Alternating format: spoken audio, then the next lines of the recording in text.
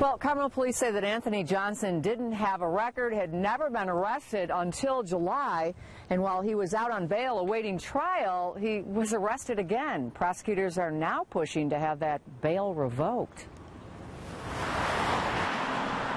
Here in this quiet East Carmel neighborhood where signs warn we watch out for each other, a former neighbor known as Mr. Tony is accused of betraying that trust.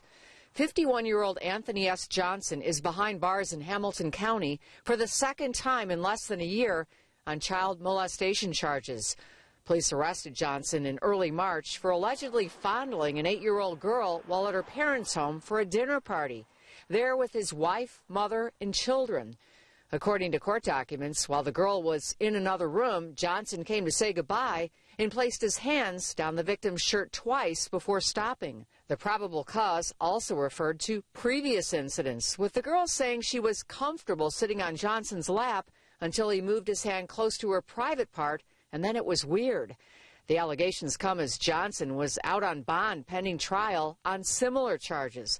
Last summer, Carmel police arrested him on 7 counts child molestation and 2 counts criminal confinement following a pool party in the same neighborhood.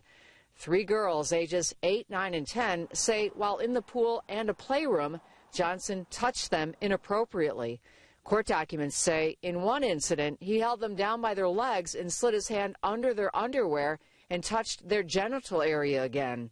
Prosecutors have filed a motion to revoke Johnson's bond, arguing he violated a condition of his current release and that he poses a risk to others and the community. And his attorneys do not want that bail revoked. Their motion argues that he holds a full-time job, is financially responsible for his family, and would agree to home detection or wearing an electronic monitoring system. That hearing, by the way, is set for tomorrow. John and Andrea.